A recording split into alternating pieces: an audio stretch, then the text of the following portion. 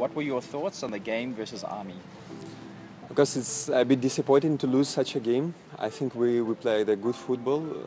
I think we created a lot of chances. I think like 3-4 times more than Army.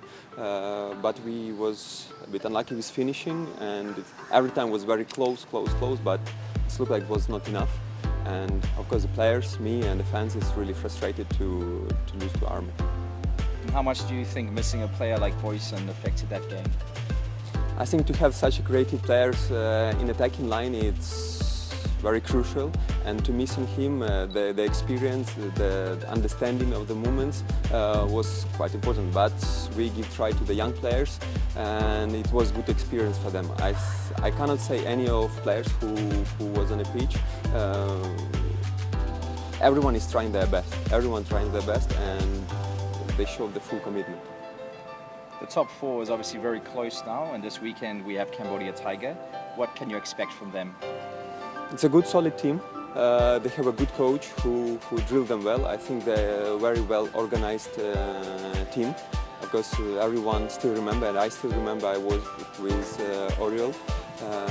I think he's a good professional. It's going to be not easy game, so we expect the very good fight, and it's same going to be very tough to score the goal to this team. They're very organized in defense. Will you have to change any of your players or tactics, because obviously Oriol knows the team quite well? I'm not sure. I think he will adapt to our game, because we're going to play on our pitch, and we will dominate the game. That's what I expect, and we will try to finish to score the fast goals, and then to get the 3 points from the game.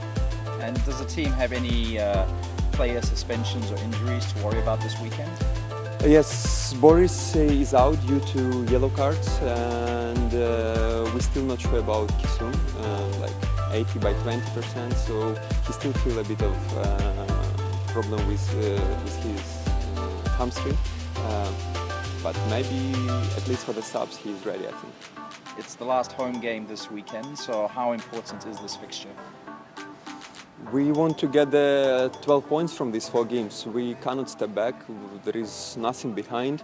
If we're not going to try, just playing for draw or something, it's not going to help us. So all the team understands. So for the home game and the next 3 away games, we need only win.